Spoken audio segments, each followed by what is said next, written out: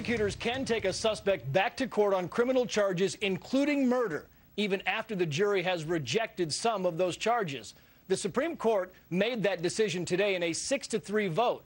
The case centered around a recent murder trial in Central Arkansas. The jury had announced it would not convict the defendant of murder, but it was deadlocked on lesser charges. The judge declared a mistrial. Today, Chief Justice John Roberts wrote that prosecutors can retry the defendant for murder. He said this did not amount to double jeopardy because the case never reached an official jury verdict before the mistrial. Justice Sonia Sotomayor wrote the dissent, arguing this would give prosecutors, quote, a second bite at the apple. Let's take it to our judge, Fox News senior judicial analyst, Judge Andrew Napolitano. Judge, great to see you, first of all. And secondly, do you think Sotomayor is right? Is this the second bite of the proverbial apple? I do agree with Justice Sotomayor, and I think the legal community is going to be upset about this, and most Americans should be upset.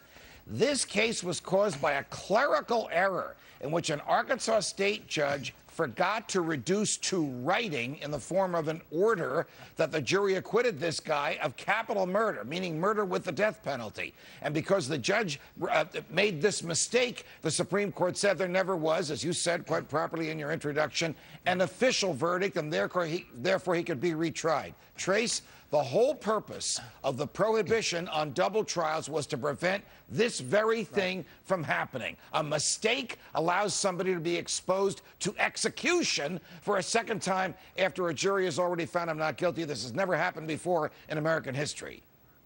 Let me give you some context to see if I've got this right, Judge. If we're talking about the George Zimmerman trial, okay, so George Zimmerman's charged with second-degree murder. If they found that he was not guilty of second-degree murder, but they were hung on the manslaughter, they could go back again and retry him for second-degree murder, is what you're saying. If the same set of circumstances occurred here, the jury tells the court, we have found him not guilty, in your hypothetical of second-degree murder. The court forgets to put that down in a piece of paper, in a writing. And the Supreme Court interprets that forgetting as it was never an official verdict. Was he tried for murder? Yes. Did the jury unanimously find him not guilty? Yes. Therefore, he can't be tried over again.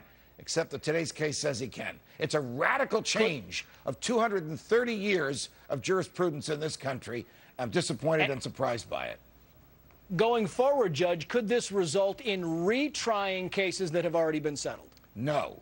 I don't think that this would affect cases that have already been closed, but it could affect mistakes like this in the future.